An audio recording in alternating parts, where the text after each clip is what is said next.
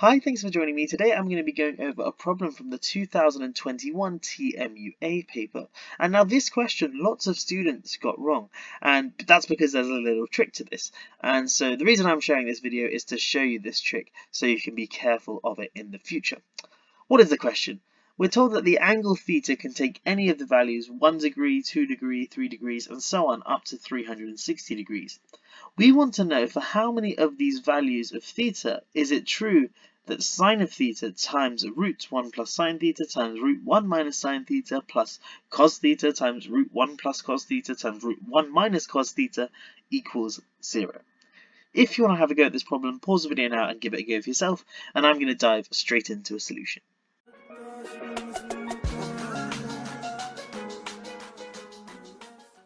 Okay, so most students would have been able to do the first step correctly, but then you'll see why it becomes a little bit fiddly.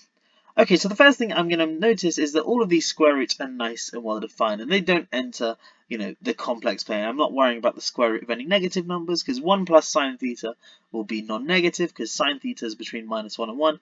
Same for this guy, same for this guy, same for this guy. So everything here is nice and real. I'm going to bring these two square roots together, so I get sine of theta times the square root of 1 minus sine squared theta, and then similarly over here, cos theta times the square root of 1 minus cos squared theta, and this all I want to equal 0. Now we're just going to use the trig identity sine squared theta plus cos squared theta equals 1. So 1 minus sine squared theta is just cos squared theta.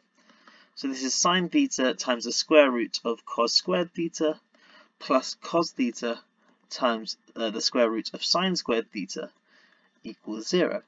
And now what we can do is just cancel the square root and the square, so we get sine theta times cos theta plus cos theta times sine theta equals 0. Except we can't. We can't quite cancel the square root and the square just like that. And this is what most students would have done. They would have just jumped from there to there and then proceeded and not noticed this. When we're square rooting cos squared theta, that doesn't always equal cos theta.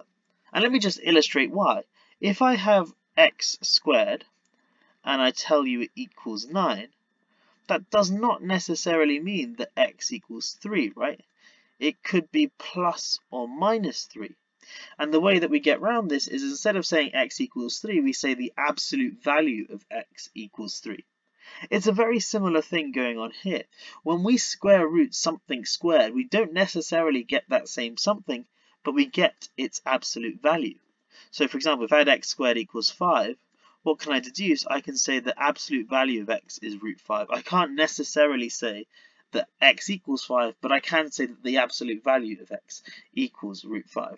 So if I get rid of all of this, I can say sine theta times the absolute value of cos theta plus cos theta times the absolute value of sine theta equals 0. And now this is definitely true. And now I just have to deal with this kind of awkward looking equation with absolute value signs in. And you may go, well, how on earth do I deal with this? Well, the trick to dealing with absolute values is to think about the ranges in which you know whether the inside is definitely positive or definitely negative. So what I'm going to do is split this interval 1 up to 360 into 4 different kind of categories. Okay, so let's go through the first case where theta is between 1 and 90. What do I know about cos theta? Well, I can just think about the graph of cos theta, but cos theta is going to be positive, or non-negative I should say, because when theta equals 90, cos theta is 0. But that means cos theta is non-negative, and so I can just say that this is sine theta times cos theta for this first term.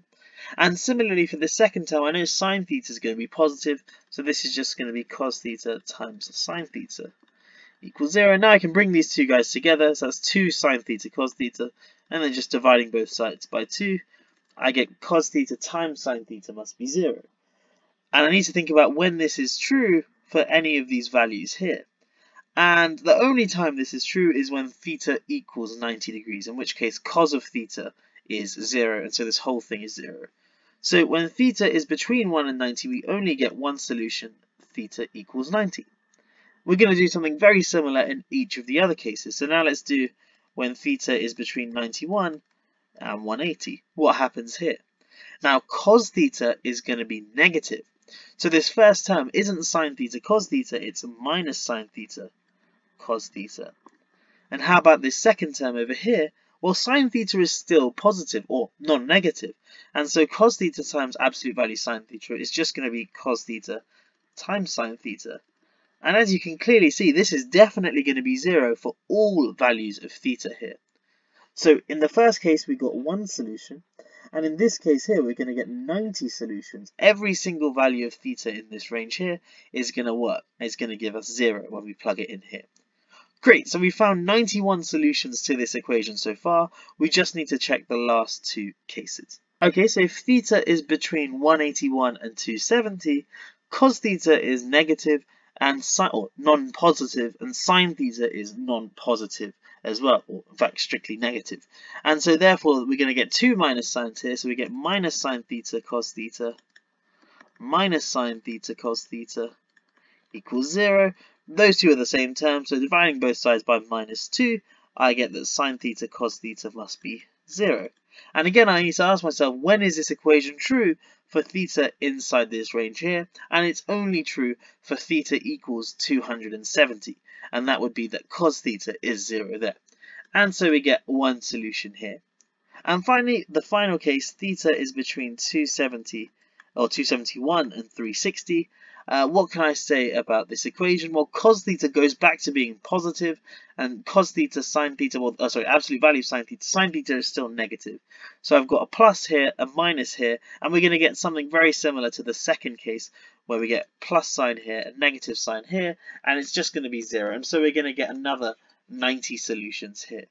And so in total, we've got 91 plus another 91. That's a total of 182 solutions to this equation here. And that would be our final answer here. So the TMUA is multiple choice, so there are lots of different options here. But with the TMUA, they usually are quite mean in that for questions like this, where they know students are probably going to fall into a trap, they make the answer that most students would have got one of the correct answers. So you think you've got it right until you realize you haven't. So don't get caught out by this trick. Make sure the rule of thumb is when you take the square root of x squared, that's not equal to just x, it's equal to the absolute value of x. And that's something you've got to be very, very careful of. Anyway, thank you for watching. If you did enjoy this video, please do give it a thumbs up. And if you are new to the channel, please do consider subscribing as well. That's all for now. I'll catch you in the next one. Have a great day.